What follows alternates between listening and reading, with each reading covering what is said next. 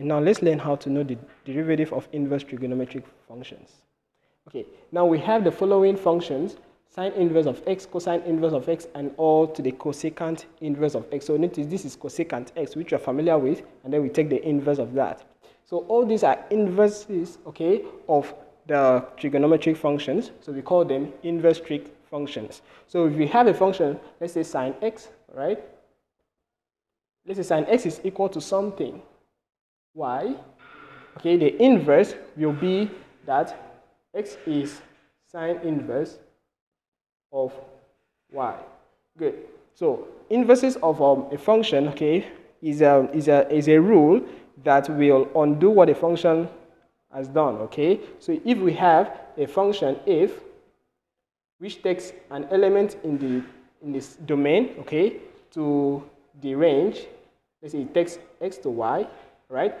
Then f inverse is a rule that will now move from y back to x, okay? So this is going to reverse the direction of that function. So we call them inverses.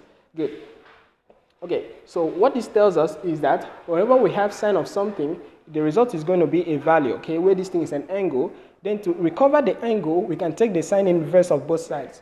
So if you take sine inverse of sine x, the result is going to give you back the angle, and then that will give you the sine inverse of that value.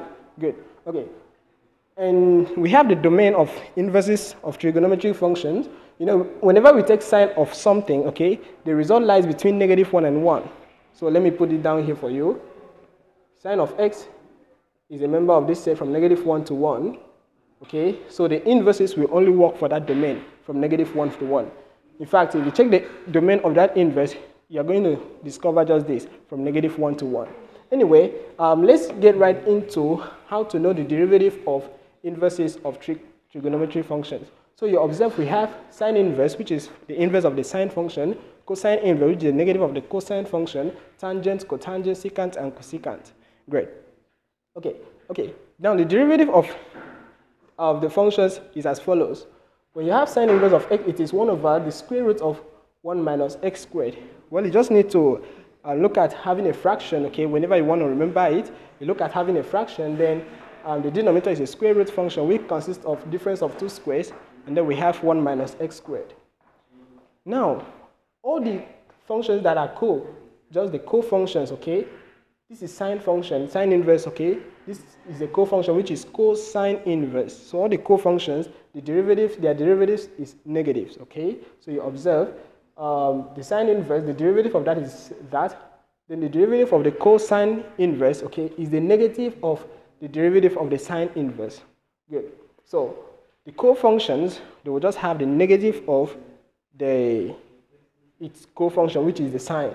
Now this is for the tangent. The derivative of tangent is going to give us this fraction, all right, which is defined for all real numbers. Then the inverse of that tangent, or the co-function, okay, of that tangent, which is called the cotangent inverse, is going to be the negative of the derivative of the tangent inverse function.